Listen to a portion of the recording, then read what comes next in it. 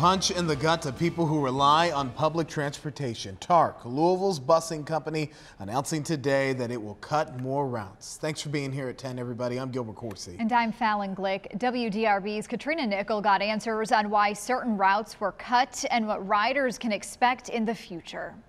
Starting at the end of January, TARC will be cutting 3 of its bus routes, and that includes one that averages around 400 boardings a day, serving the PRP and Shively area into downtown. I don't know what I'm going to do if we lose this. The route TARC rider Deborah Harrell is referring to is Route 63.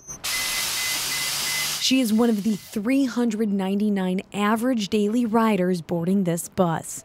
When asked why cut this route, TARC's executive director Ozzie Gibson says these riders have other options, unlike other routes it looked at.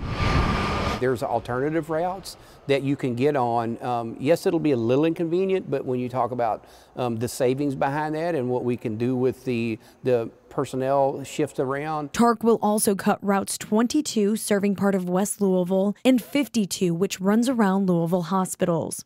Gibson says cutting routes and reducing others is a result of the looming $30 million financial cliff. Gibson says the deficit is less about mismanagement and spreading itself too thin for too many years. I don't believe anybody has mismanaged. We've just tried to be so much to this community and stretch every resource we have.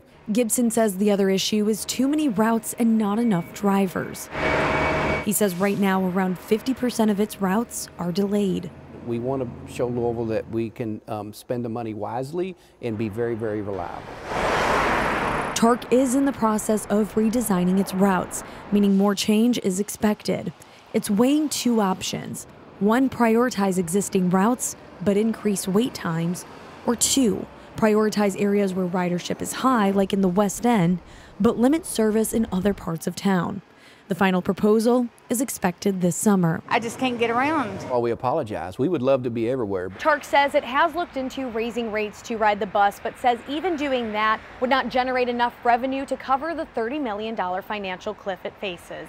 In Louisville with photojournalist Joshua Horton, Katrina Nickel, WDRB News.